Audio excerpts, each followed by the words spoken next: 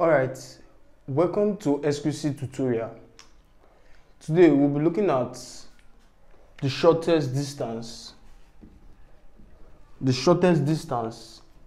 between 2 points.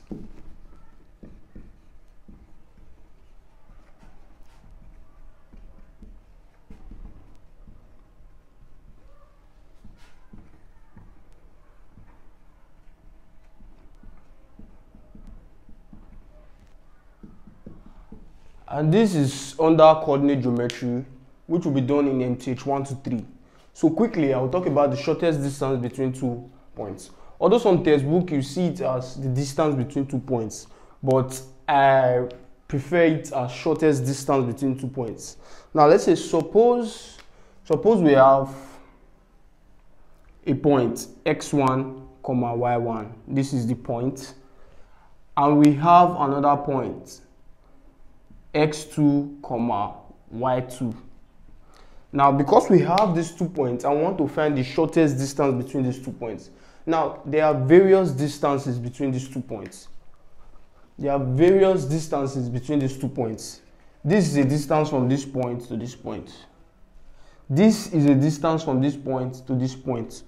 But for all these distances, there is one that is the smallest distance.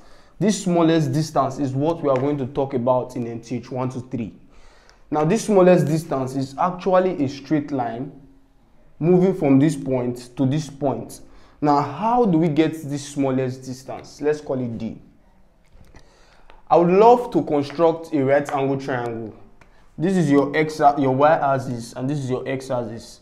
Now, this part, on this point, this is your x1, since it's on the x-axis. And this is your y1.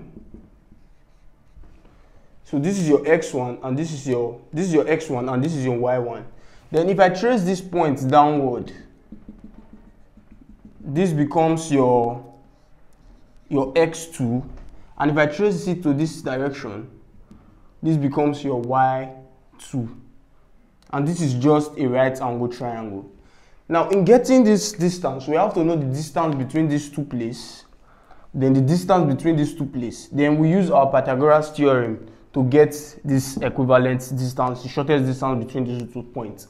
Now, if from here to here is x1, and from here to here is x2, it implies that from here to here is actually everything which is x2 minus from here to here, which is x1. So we have gotten this distance as x2 minus x1, or you can call it change in y. Change in y is x2 minus x1. Now, change in x rather. Now, how do we get this distance from here to here?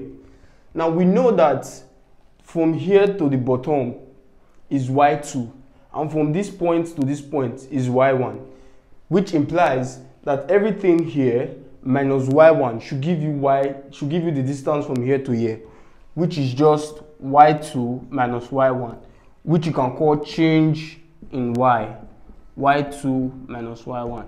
Now, from your Pythagoras theorem, change in y, this is change in x. From your Pythagoras theorem, which says that in a right angle triangle, this is a right angle triangle, that the sum of the squares of the adjacent sides is equal to the square of the hypotenuse, which is the longest side of the triangle.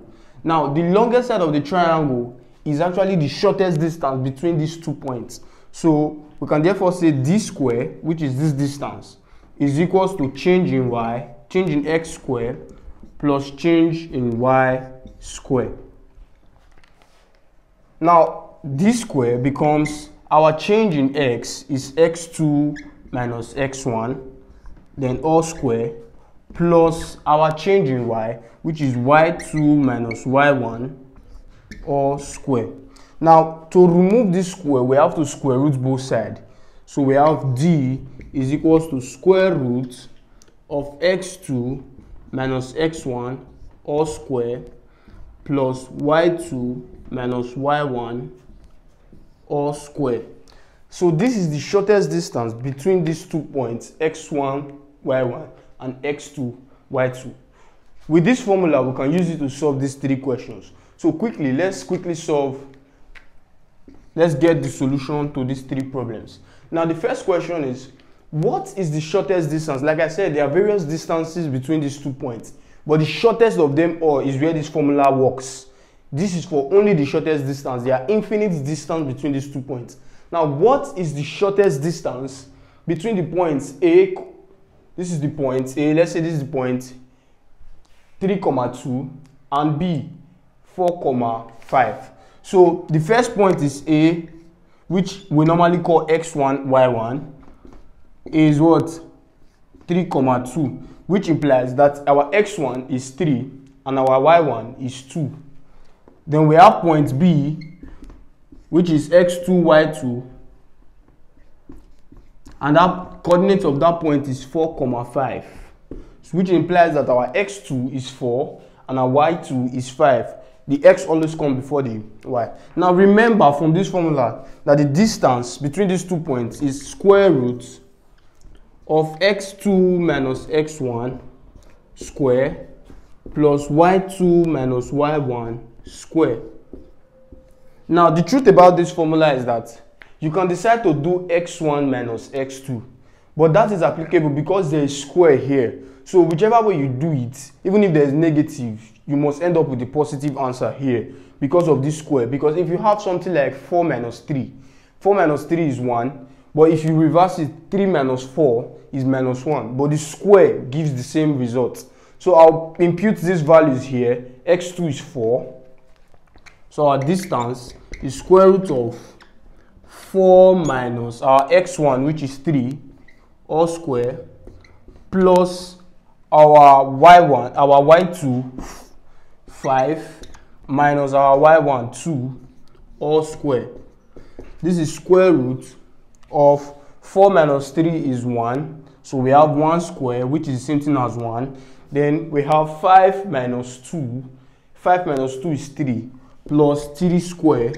3 square is actually 9. So I can erase that and put, or let me just rewrite it as 9. So finally, we have our shortest distance between those 2 points to be 1 plus 9, which is the square root of 10. So because there is no unit, I'll just write units here, root 10 units, or you can use your calculator to get the remaining values. So that's the solution to the first problem. Now for problem 2, it's still the same approach. Now problem 2, what happened was that now they did not ask for the shortest distance between these 2 points now. Now they now gave us the shortest distance between these 2 points, but with one unknown coordinate. That coordinate is what we are looking for. They said if the shortest distance between the points A and B is 5, what is the value of x? So let's quickly do that. We know that the shortest distance between 2 points is x2 minus x1 all square plus y2 minus y1 all square. Now from here, our x1 is 3 and our x2 is 7. So we have 7 minus 3. So our shortest distance becomes 7 minus 3 all square plus, now for this part, our y2 is x and our y1 is 1. So we have x minus 1 all square.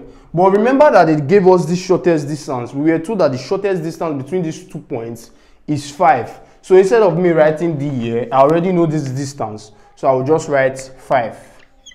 Now if I square both sides, or let me rewrite this, I will have square root 7 minus 3 is 16, is 4. So we have 4 square plus x minus 1 square. If I square both sides, I will remove the square roots. So I will have 5 square is equals to root 16. Sorry, there's no root again, but I removed it. Root equals to 16, 4 square plus x minus 1 square. Now, some of you will want to open this bracket, but avoid doing that. You have to think very smart. If you look at this now, the variables are in this bracket. Suppose that this variable was here too. Let's say we have something that has relationship with x, then you have square. it will be advisable to open this bracket. But for this case, there is no need to open this bracket. So this is 25 is equals to 16 plus x minus 1 square. Then if I take this 16 here, it turns to negative sign. We have 25 minus 16. Now I can as well say subtract 16 from both sides. So when we have 16 minus 25, that is equivalent to 9. We have x minus 1 all square. Now how do I remove this square? I will have to square root both sides. But for this case now, when I square root both sides, I will add my plus and minus sign, because I will see this as a quadratic equation. So when I square root 9, I will have 3, but I will add minus 3 to it. So this is plus or minus 3 is x minus 1. I'll square root both sides. So finally, we can have our x is equals to, if I take this 1 here, it becomes positive. 1 plus or minus 3. So our x is 1 plus 3, which is 4, or 1 minus 3, which is minus 2. So for this question, what this means is that there are two possible values of x here that will give that shortest distance 5. So you can try that out. Let me show you how the points will look like. Since we've gotten minus 2, let me show you how the points will look like. The first coordinate is 3, 1. So this is 3, 1. This is the point. Then we have 7, 4. So this is 7, 4. So the distance between these 2 points is 5. And also we have 7, minus 2, since the other value is minus 2. So we'll be having something like 7, minus 2. So the distance between this point and this point is actually 5 and 5. So sometimes they can decide to give you this point, give you this point, give you this point. Now, if they give you these 2 points, or what they will do, they'll give you the distance between these 2 points and give you the distance between these 2 points. Probably they may give you some coordinates, some few informations, and ask you to look for the distance between these 2 points. Different ways the question can come. Is either you go direct here if all the necessary variables or all the necessary values are given, or if you know this angle here, you can use your cosine rule to get this distance here. So there are different ways to solve math problem. Now let's move over to the last example for the shortest distance between 2 points.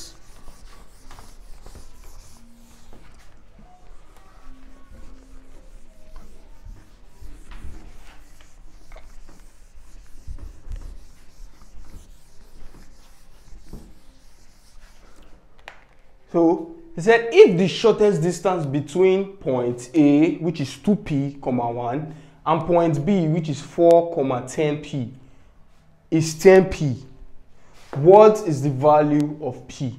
Now they gave us the coordinates of these points, which is 2p, 1. We do not know the value of p. And they gave us the coordinates of this point B, which is also in terms of p, and they gave us the distance in terms of p. So let's move ahead and solve this easily. Now we know that the distance, the shortest distance between 2 points is x2, minus x1 all square plus y2 minus y1 all square. Now applying this formula here, our shortest distance between these 2 points is 10p. So we have 10p is equal to square root. Our x2 is this. We have 4 minus our x1 is 2p all square plus our y2 is 10p. We have 10p minus our y1. Our y1 is 1. So we have all square. Now if I square both sides,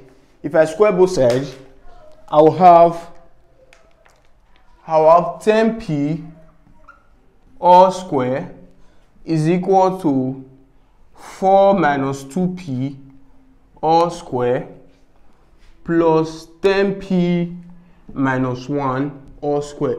Now for this case, now we can easily open the brackets so that we get our quadratic equation. Now if I square this, I'll have 10 squared times p squared, which is 100 p squared, is equal to, we have 4 squared, which is 16. Then there's a negative sign here. 2 times 4, which is 8, times minus 2, which is minus 16p, plus the square of this, which is 4p squared, plus 10p squared, which is 100p squared. Then 2 times 10p, which is 20p, times negative 1, which is minus 20p. Then the square of minus 1, which is plus 1. Now, notice that there is 100p square here, and there is 100p square here. Now, plus plus. If I take this one to this side, it will become negative. So we have 100p square minus 100p square. So I can easily just remove that out. We have 0 is equals to 16 minus 16p plus 4p square. Then we have minus 20p plus 1. Now everything is already on this side of the equation. Let me rearrange them. I will have 4p square. Then this is minus 16 minus 20p, which is minus 36p. Then we have plus 17. Plus 17. Everything equals 0. Now how do we get the value of p? You can decide to use your quadratic formula, which says p is equals to minus b plus or minus square root of b square minus 4ac all over 2a. So we have minus 36, which gives us plus 36, plus or minus square root of b square. What is our b? 36 square minus 4 times 4, then times 17, which is our c. Everything all over 2 times 4. Now when you use your calculator, whatever answer you get will be the value of p. Or because I have not with calculator here, so you can as well not use calculator and just factor out 4 from this 36. We know that if you divide 36 by 4, you will have 1, you have, I think you have 9, 36. So if you factor out 4 from this 36, something will be left. If you factor out another 4 from this 36, something will be left. You'll be having 9 times 9 minus 17. You'll be having 81. 81 minus 17, which is 7, which is 4, 6. You'll be having 64. Square root of 64 is actually 8. So you have 36 plus or minus. You know you factored out 4 here, and the square root of that 4 is 2. You factored out another 4, and the square root of that 4 is also 2. So you have 2 times 2. Then times the square root of 64, which is 8, all over 2 times. This is 8. Now I can still factor out 8 out of everything here. Or let me factor out 2. P becomes, if I factor out 2, I'll have 18 plus or minus 2 times 8 all over 4. If I factor out 2 again, I'll have 9 plus or minus. If I factor out 2 again, I'll have plus or minus 8 all over 2. So this is 9. 9 plus 8 is actually 17. So our P becomes 17 over 2, or 9 minus 8 is 1. So we have 1 over 2. So the two values of P is 17 over 2 or 1 over 2. So just like this second question, there are two values of P that such that when you times it by 2 and times it by 10, that the shortest distance between these two coordinates will give you 10p. So that's all for this video. In our next video, we'll talk about the midpoint of a line. Then in subsequent video, we'll talk about equations of a straight line, perpendicular lines, and lines that meet at a point. And we'll also talk about the perpendicular distance of a point to a line. So do not forget, please like and share this video, subscribe to Exquisite Academy, and also if you have any issues with mathematics, you can share it on the comment section. You can just share it on the comment section. We'll do a video on that. So that'll be all for this video. Thank you very much.